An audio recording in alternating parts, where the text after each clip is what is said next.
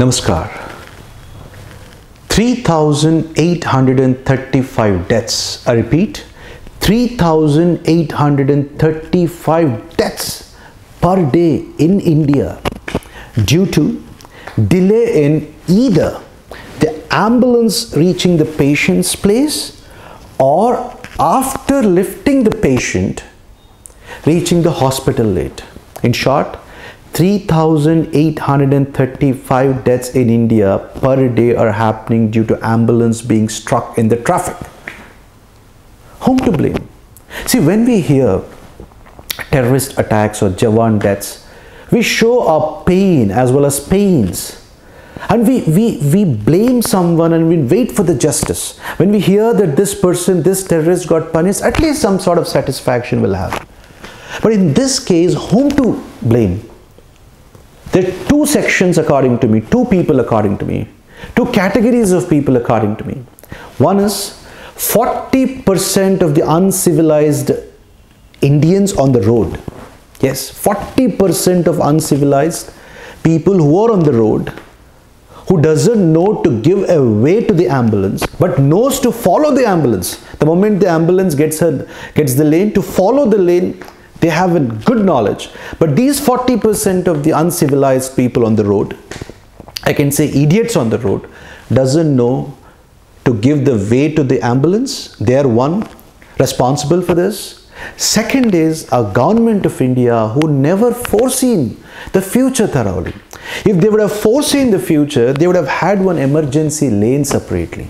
Like how in the United States of America, in the UK or in the United Arab Emirates, you've got a separate lane for the emergency. A normal guy should not, civilian shouldn't enter that lane, emergency lane that is. Only the ambulances, other emergency purposes, that lane would be used. By mistake, if you enter, you would be penalized a heavy and hefty penalty. So here, there is no justification for this 3,835 deaths, please. No one is taking responsible. You might ask me, Professor, why can't they come up with the air ambulance helicopters immediately in all the states? Right? You might ask me because India, the governments, a few state governments are even purchasing a lot or even spending a lot on buying the aircraft, like 191 crore the Gujarat government has spent on buying an aircraft, luxury aircraft. 191 crore just for the CM, deputy CM, governor and other dignitaries in that particular state to travel.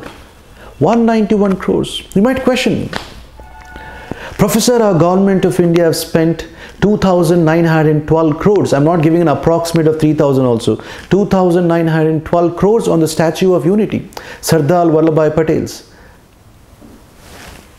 Then why can't they invest on? No, they can't invest because there is a reason on the things. You might even ask me, Professor, why can't, when they've invested 1,600 crore on executing the National Register of Citizens in Assam, 1,600 crore, why can't air ambulance helicopters?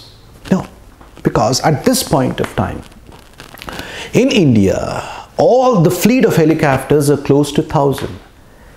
In this, 664 plus belongs to army, military, the fleet of aircraft, I'm talking military purpose.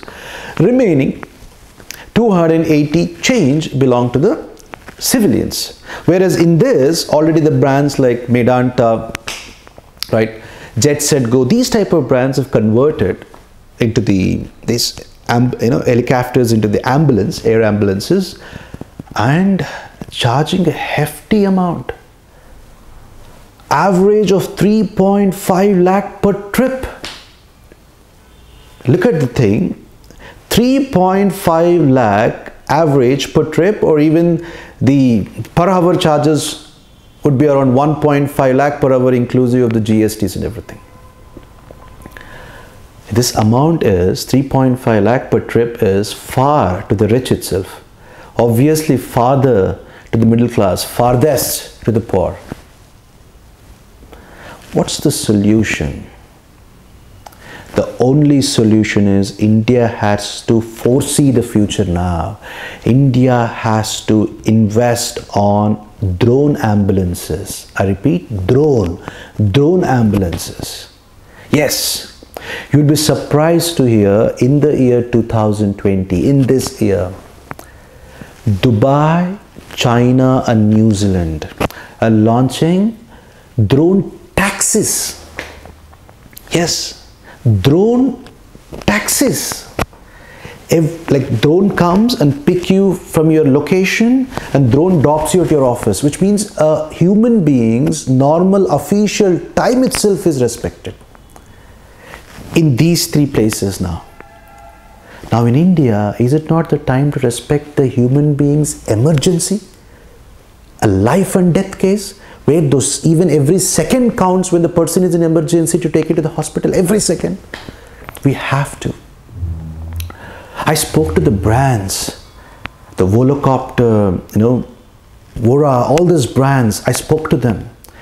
Bell, Hyundai, Surefly, all these brands who are in the market, whose protocols are ready to use drones. I spoke to them. The cost is as it is. First question I asked them, the existing things, can we use it for the ambulance purpose? They said yes, to lift the people with heart stroke, people who have heart attack, where there is no bloodshed much, we can immediately take them from the patient's house to the hospital. And that cost of purchasing each drone is, including the import duty, everything comes to around 3 crore. And if we, after bringing those drones to India, if we make some changes for the ambulance purpose, would go till 4 crore, not beyond 4 crore.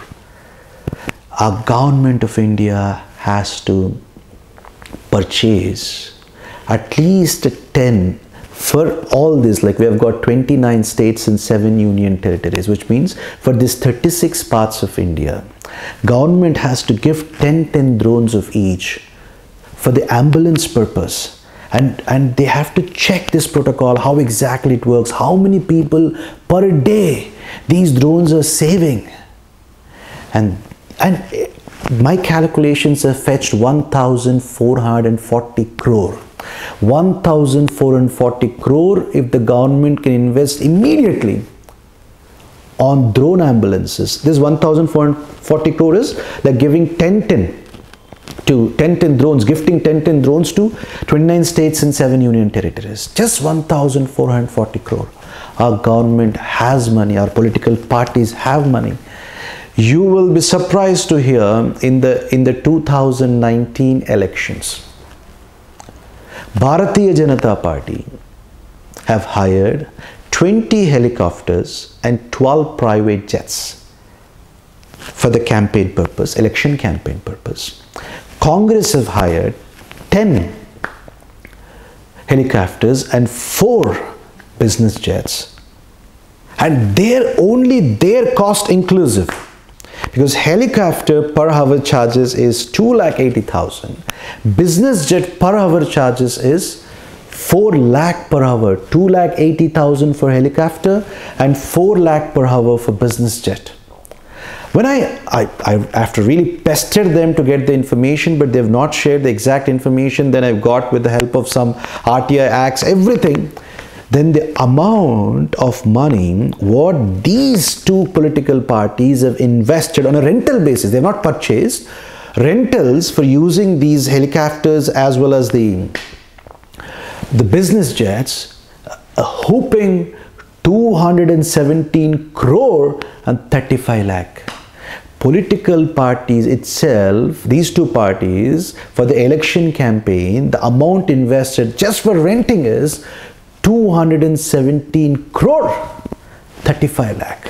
When I clubbed all the other players, like Trinamool Congress, TDP, Samajwadi Party, TRS of Telangana, all this, when I made the calculation, it is touching close to 250 crore, man. 250 crore political parties can throw just for renting these choppers and business jets. Why can't? Why can't the government of India can invest immediately on this immediately invest 1,440 crores to pull in this drones into India? This is the only solution, please. I promise. It will save minimum, it might not save 300, 835 immediately, the lives immediately per day, but it will save minimum 500 lives per day. It is big. 500 lives if you can save, it is big. Government has to foresee now. They did a mistake by not foreseeing and not having an emergency lane. But now government have to foresee and immediately bring them, and by mid of 2020, if they start working, if they start if we start using them as a drone ambulances, we can make wonders. We can make wonders at just 1,440 crore. Over to the wisdom of the government of India. Nandri Vanakkam.